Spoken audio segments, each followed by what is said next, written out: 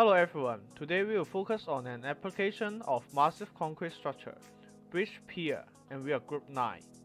Have you ever heard of mass concrete structure, which commonly used in building pier or dam?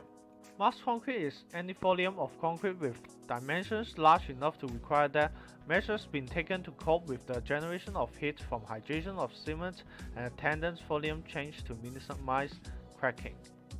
Mass concrete is commonly used in huge buildings, like dams, bridges, piers, and even nuclear plants. And in this project, we will focus on massive concrete structure of bridge pier. Bridge pier is used to support bridge superstructure and transfer the loads to the foundation. It extends to the ground below or into the water. It is able to withstand vertical and horizontal loads.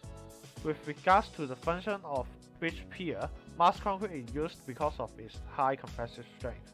Concrete consists of many aggregates, materials, and cement. The cement gives concrete the quality of adhesiveness and a strong adhesive force leading to the high compressive strength. Additionally, bridge pier is very massive, so the tendency of movement of it is very low. Another benefit for using mass concrete is that it would not be rust. Since the bridge pier would submerge in water, iron or other commonly used metals would face the problem of rusting and oxidation. And these are the formwork of bridge pier. As fresh concrete acts like fluid, it possesses specific weight, viscosity, therefore hydrostatic forces are applied to the walls of the formwork. Thus, the formwork is designed as the right diagram so that it can be prevented from collapse. However, there is a problem during mass concreting, which is thermal cracking. As mentioned, heat is generated by hydration of cement. The heat generation is very large, especially for mass concrete. Therefore, the interior part is hotter than the exterior part, and thus the interior part expands at a higher rate. This develops a thermal stress.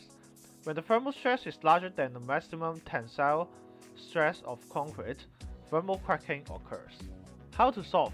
Insulation or accelerators are needed.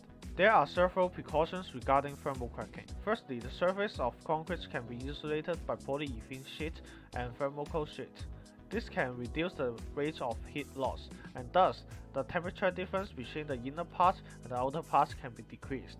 On the other hand, accelerators can be used as a mixture for increasing strength of concrete at early ages, so the maximum tensile stress of concrete increases. Therefore, the thermal stress required to crack the concrete is larger. Here are the references. And this is the end of our presentation. Thank you. Created using Powtoon.